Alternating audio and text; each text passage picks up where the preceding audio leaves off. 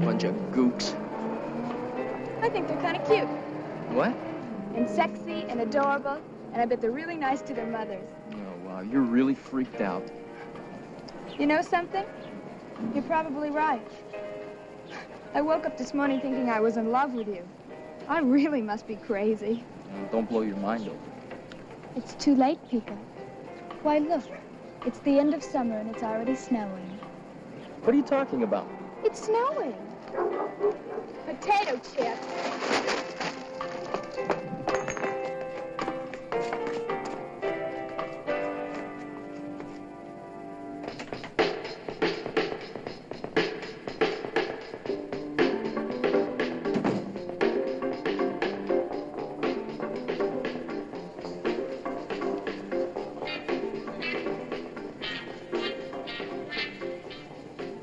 Submissive chick to share cave with wordless poet must adore nature, chains and leather, great mattress, worn but usable.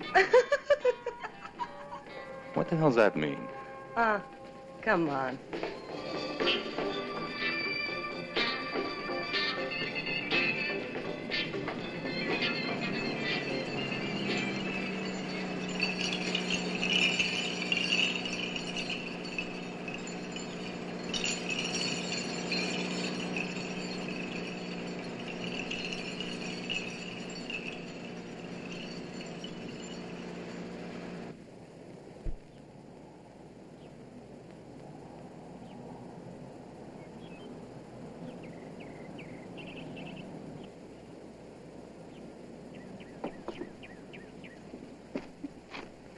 Hi, Pop. Hi, Tabor. Hi, kids. Hi, Tabor. You need any help? Oh, this is the last of it. I'm going to move it all up into the shack. Hey, we'll give you a hand. Okay, thanks.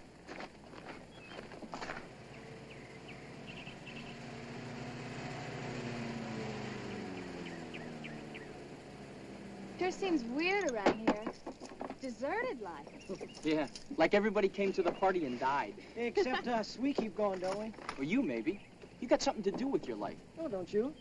I'm not so sure. Don't pay any attention to him, Pop. He's been on some kind of a down scene all week. Well, why the hell not? I mean, what's so great about what we have to look forward to? You think being in love gets you all the answers? Well, it's enough for me right now. Ah, bull. Oh, hey, Pico, take it easy. I'm sorry, Pop, but what is there? Like I said, you're set up. You know where you're at. Well, maybe you're looking too hard in too many places. I just want a place to start, that's all. Well, you got a place. You and Rona. Yeah, I guess. See? Didn't I tell you Pop was the smartest man in the whole world? Oh, there's no way I can win with you two. Let's get this stuff in the shack.